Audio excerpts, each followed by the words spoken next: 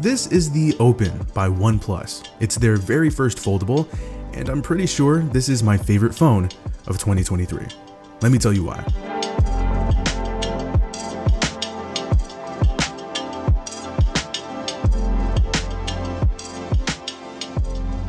Alright, so the hardware and the design of this thing are nice. It doesn't look or feel like a first-gen product. It's pretty easy to forget that it technically is one. It's got good weight distribution, and the way it's constructed works so well. It's sleek, it's got an aluminum frame with chamfered edges that add flair. The back of the Voyager Black variant has this eco-vegan leather finish. Kind of a perfect choice for a foldable, in my opinion. It feels like a nice notebook. It hides fingerprints and smudges, and it adds some grip, which is always welcomed. When folded, there's little to no gap, so it's both functionally and aesthetically pleasing. The alert slider is here, a OnePlus staple. The volume rocker is placed way too high up in my opinion. It's kind of annoying at first, not the end of the world though. And the power button houses a fingerprint scanner, which works pretty well. It's fast and accurate, though understandably, there have been a decent amount of misreads, but I think that's mainly my fault, and I just need to nail that muscle memory so I can get the perfect read every time. Then there's this unbelievably massive camera module. You can't miss it. It's there. There's also an IR blaster at the top here, which is surprising to say the least. Phones used to have these very commonly back in the day, and it was kind of sad to see them go. There actually was an instance where I had misplaced my TV remote, so I whipped out the phone and boom, I was controlling my TV with ease. It's nice to see this make a bit of a comeback. But yeah, the overall fit and finish is fantastic. It looks and feels very premium.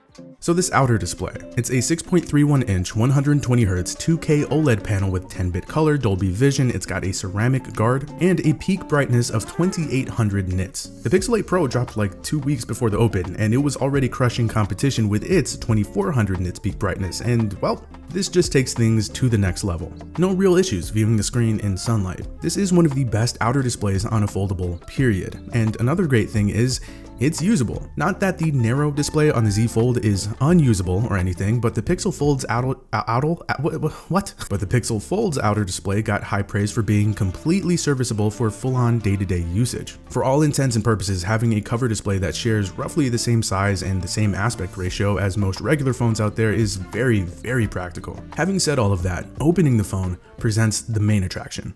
The 7.82 inch 120Hz 2K AMOLED panel with 10-bit color, Dolby Vision, ultra-thin glass, and 2800 nits peak brightness. Not only does it have very satisfyingly thin and symmetrical bezels, but it has an extremely minimal crease down the middle. It's subtle. It's there, you can see it, but in practice it's barely noticeable both visually and when you're simply using the phone. Just like the outer display, this one is outstanding. It's sharp, it's detailed and colorful. It's been awesome for games, watching YouTube videos. I watched 6 episodes out of an 8-episode season of a TV show on here, no problem. Content looks great, and all in all, it's just nice to look at and use. This is complemented quite well by the solid feeling hinge. It's got a satisfying open and close. By the haptic feedback, it's strong and crisp and utilized well throughout the OS, though I've heard from some users that the haptic feedback is lackluster. Not too sure if this is a preference thing or a unit to unit thing, but in my experience, it's been good. And by the speakers. There's a quad speaker setup here, and it's great for media consumption. I do wish they sounded a little more crisp. I wish the mids sounded warmer, and I wish there was more low end, but that's nitpicking on my part.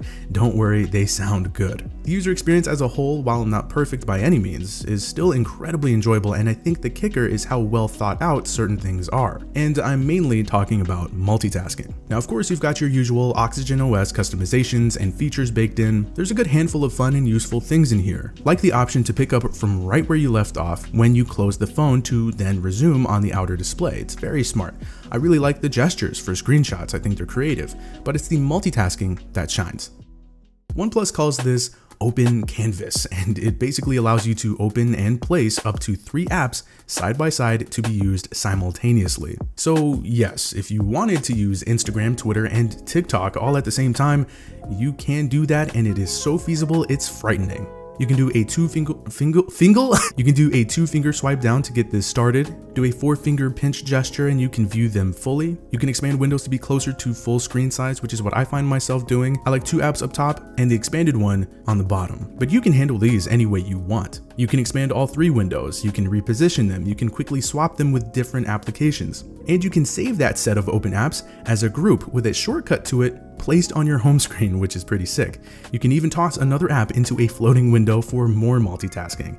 And yes, you can run 3 games at the same time, and yes, I was blown away by how easily and smoothly it does so, and yes, the phone will get super hot, and no, I don't think it's super practical, and yes, I do still think it's awesome. That's what's so impressive to me about this whole thing, is how seamless it is and how fluid the process is. And not just the split screen stuff, but everyday performance and the bouncing from app to app form of multitasking too, which by the way, is super easy with this dock. You can place up to 4 apps of your choosing on here, and you can enable shortcuts to the app drawer, recent files, as well as recent and suggested apps. You can also easily hide the dock when you're in an app, which is handy.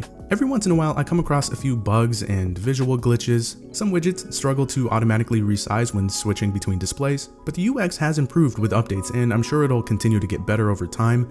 The Open is slated to get 4 years of OS updates and 5 years of security patches.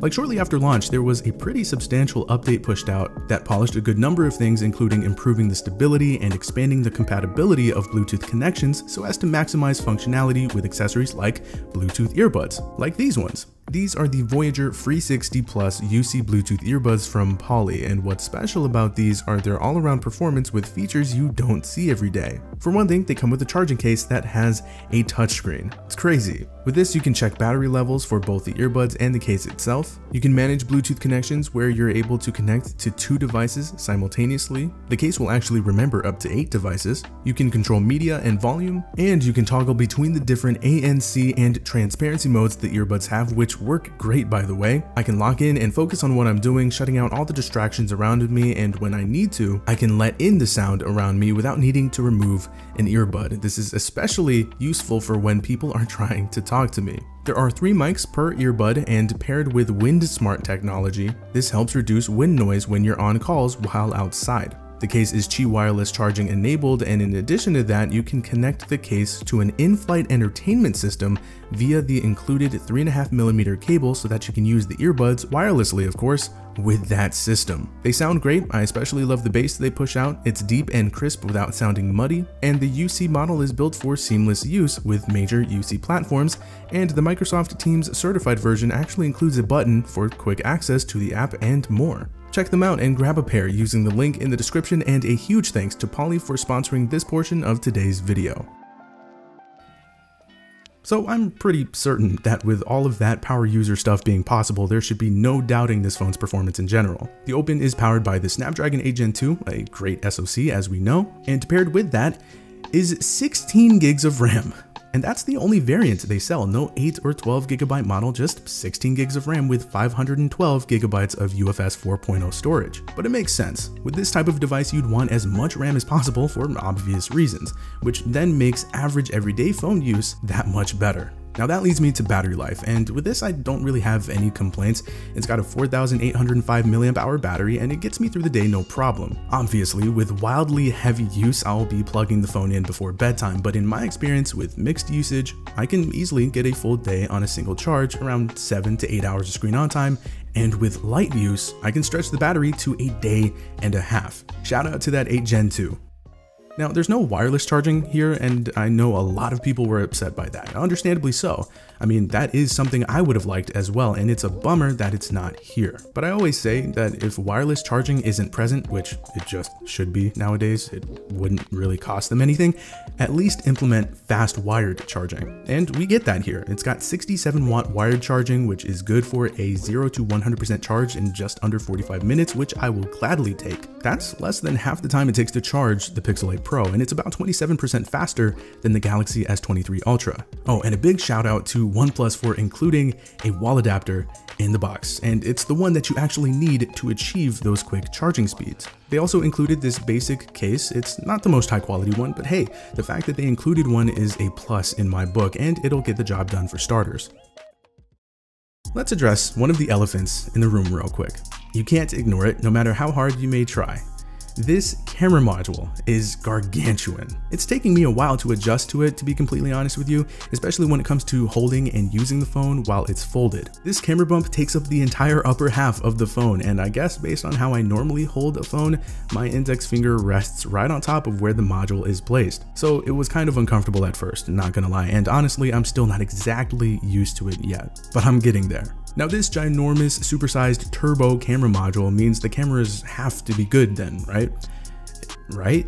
Yeah, they're good. Great even. They're the best cameras on a foldable at the moment. Can you imagine if they were anything less and you had to deal with this double stack of a flying saucer strapped to the back of your phone? To me, these cameras are excellent considering they're in a foldable. Now, I've admittedly been a hermit during my review period, so I didn't get out that much to take photos, but from what I did get, I got more than enough to genuinely impress me. Now, I got a couple of shots at 6x zoom and I didn't expect them to look so good. Optical zoom goes up to 3x, I believe. These shots are very solid too, but these 6x shots are good as well. I'm looking forward to traveling with the Open, where I'll test the cameras more fully. They're obviously not perfect, but I am pleased with what they crank out, and they can even record video in Dolby Vision HDR. These aren't going to beat out the likes of Apple, Samsung, and Google, and while there's certainly room for improvement, these cameras can absolutely hold their own.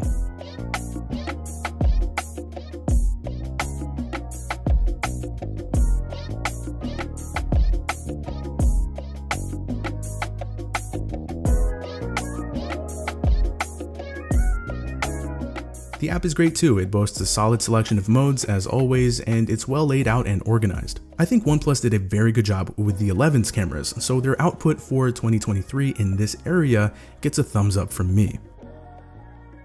By now, there are plenty of phones that do this. Foldables are long removed from being concepts.